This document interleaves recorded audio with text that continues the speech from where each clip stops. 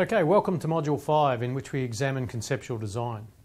We're going to investigate how business needs and requirements and stakeholder needs and requirements are translated into a system-level understanding of the requirements for our system. This understanding is going to tell us what the system needs to do, how well it needs to perform, and what other systems it needs to interact with in order to meet the stakeholder and business needs and requirements. We will then have a look at the concept of system-level synthesis, where we make some high-level design decisions before reviewing our work in preparation for the core design effort normally associated with preliminary and detailed design.